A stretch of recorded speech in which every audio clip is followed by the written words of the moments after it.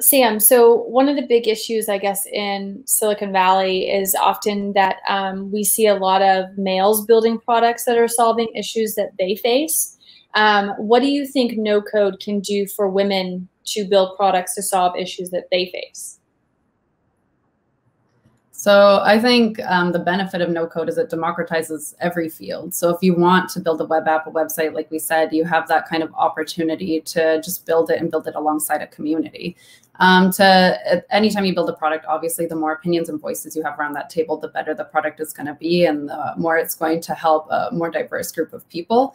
So no code, just allowing people that opportunity to build a website, to build an application, to build AI, to build whatever it is they have in mind, that's no doubt going to bring more voices to the table, and not just women, but it's going to just really open up the field to everyone. And I think that's, to me, what is hands down most exciting about no code.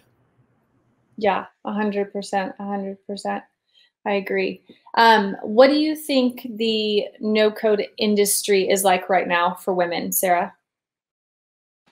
Yeah, I think it still kind of reflects the state of startups in like Silicon Valley and across the world, where I think at least for founders who are women in no code, it's like around the same ratio. I think it does come down to like getting more female founders, because starting a no-code platform requires a lot of code.